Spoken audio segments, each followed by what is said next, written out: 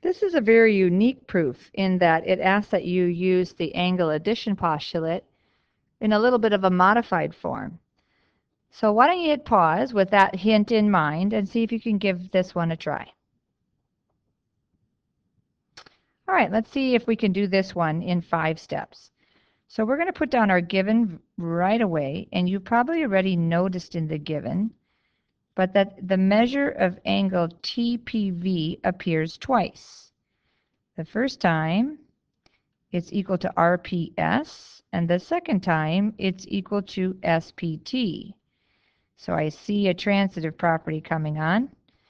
If RPS is congruent to is equal to TPV, and TPV is congruent to SPT, then we all know that angle RPS must be equal to the measure of angle SPT. That is the ever popular transitive property. So let's see how that information helps us to arrive at our final destination. Now I said that there was a modified form of the angle addition property that's used here, and let's dive right into that. So rather than saying this angle plus this angle equals the whole thing, we're going to add 3 angles together. So the top angle is angle RPS, and the middle angle is SPT, and the bottom angle is angle, it's going to erase this equal sign here and sneak in a addition. The bottom angle is angle TPV, and it equals the whole thing, which is angle RPV. Now what I'm going to do using substitution is one at a time. I'm going to replace this with that, because here it says that those two are equal.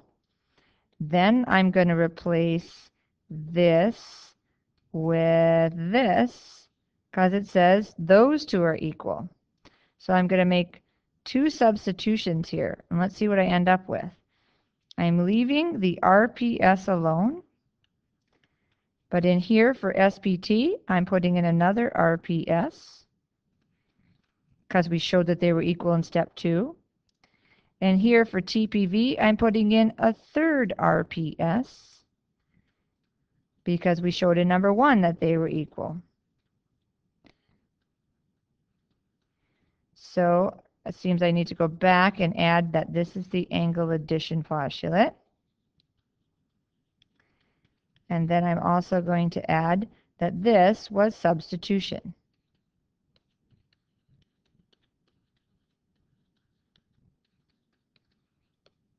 Okay, now if I have 3 of these things, then what I can say is that rather than the measure of RPS plus the measure of RPS plus the measure of RPS, I can say 3 times the measure of RPS is equal to the measure of RPV.